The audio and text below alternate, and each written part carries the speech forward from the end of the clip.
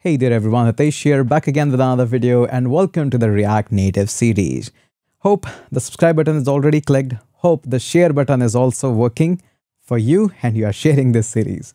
So in this video, we're going to be continuing our app that we are building, which is a password generator.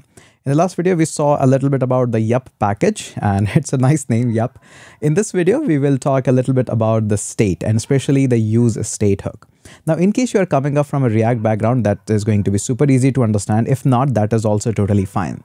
So far what we have done is we have clicked a button, some things have changed and all things like that. But obviously, eventually you will need to change a lot of things like a check mark of the buttons, or maybe you need to enter some input where you'll be entering some numbers and that number need to be shown or displayed there. So there's a lot of things that changes over the UI of an application, especially of a mobile application. Now, one of the hook that you'll be using, or one of the statement that you'll be using, is UseState. Now, this is a game changer hook in the entire React React ecosystem, whether it's a React or React Native. What this does is whenever you use or you want to change something on the screen, by the screen, I mean to say your mobile screen. The same concept applies for the React as well, for your web screen as well.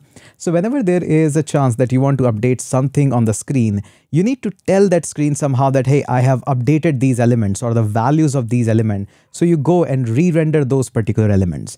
Now this exact job is done by the UseState hook. Now in the world where we used to have class-based component, we had different lifecycle method that component did mount, component did unmount. So based on that, we can send signal to the UI that you can change it. But now we don't use class-based component that much. Everything is functional now.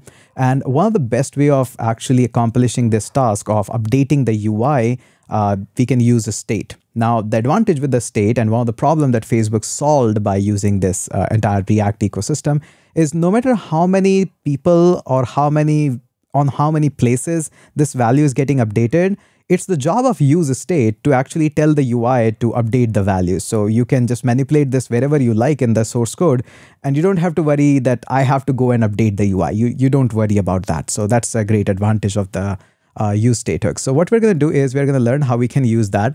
It's really one of the simple. It is almost like declaring variable, but in a different style. The syntax is a little different. So what we do is we simply go ahead and write a constant variable. Then we use an array. I'll tell you what comes into the array in just a minute. And then you simply go ahead and say UseState, something like this, UseState. And once we have this UseState, we simply go ahead and use parentheses. And inside these parentheses, you pass on the default value. So the variable, whatever the default value will be going into that variable will come up here. For example, it can go as empty string, it can go as number, it can go as a true or false value. So whatever the default value you want to send in, you can go ahead and use this. In this case, I'll go with the empty string. Now, what comes inside these square brackets is the variable name. For example, I'll have a variable that I'll call as password. Not only that, you also go ahead and say set password. Now, what is the set password? Now, this parenthesis or this array actually is predefined. We don't do it. We don't do definition. It's a placeholder.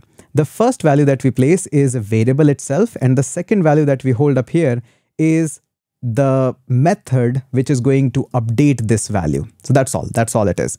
This is a variable and this will be responsible for updating the value. You never ever go and update this value directly. You always use this method or this function to update the value. This is responsible for saying that to your UI that, hey, go ahead and update that. That's all the magic is going on. That is all super easy. So this is what we do. And make sure you use this UseState here at the top as well. It's a kind of a core React thing. So it's not a React Native thing. It's a React thing. But the functionality is exactly same. So we have now a variable which we say is password. It has an empty value, empty string, and the set password is there to change it. You'll find this common syntax of you saying that set, but it doesn't need to say as set. It's a common kind of a convention that everybody use, but you can call it as Hitesh password, but it doesn't make sense. Now, similarly, there are a lot of shortcuts you can use for this one. For example, I can go ahead and say UseState just like this, UseState. No, it doesn't autofill. So what we're going to do is we're going to defining a couple of more of these variables. The first one is going to be is pass generated because we have some conditional rendering we are going to learn later on. The card that you saw at the bottom is only available when the password is generated, otherwise it is not. So we'll be using this exact variable for that purpose. So we're going to say set is pass generated, and that is going to be again use state. There we go. And the default value this time we're going to be putting up is going to be false. There we go. So these are the two major ones. We obviously need to have values for lowercase, uppercase, numbers, and symbol as well. So let's go ahead and quickly do that. Let me do that in the fast forward mode.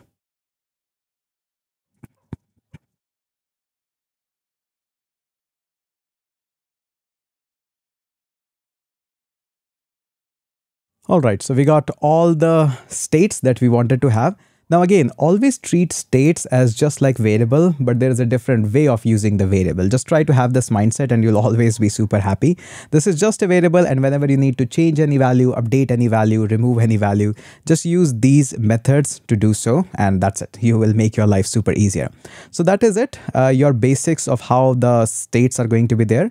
Now we need a couple of methods actually to make sure the functionality is there. Now the functionality is super easy. It's not really complex. It's just a password generator, but I would love to have a boilerplate methods or functions up front here. So we're going to call this one as generated or generate password string.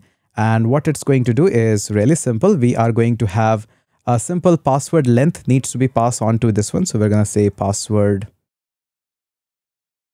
length, and that is going to be of type number.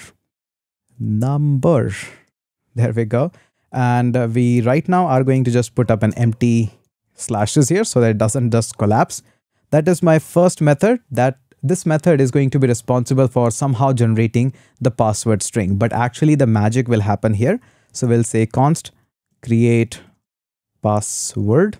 And definitely this is going to create a password. All we have to do is provide characters, and the characters that we are going to provide it is going to be in the format of string. And we also need to provide it password length. So we'll be providing this password length, which will be in the format of number. How we are going to do this, that is still a little bit mystery. So we're going to do that in the next video itself. There we go. This is the second method that we'll be working on. And one more thing that we need to work on is very interesting concept itself, which is reset password. This is not just for resetting the password, but rather a reset of password, resetting the state of the password. What does that mean? That's a very interesting question, and altogether we'll be working on that. This is a common thing that we'll be using. Maybe you're working on a form, sign up form, login form, wherever you will be using. This is a common mechanism that we are going to understand together. It's really important, really interesting, and gives a really great user experience once you actually learn how to use it properly. So there we go. We haven't done much in this particular video. All we have done is a really simple couple of boilerplates, and we understood the concept of what the states are. Nothing much, just some variables and the functions to change those values inside those variables. That's all what we have studied. So let's go ahead and catch up in the next video.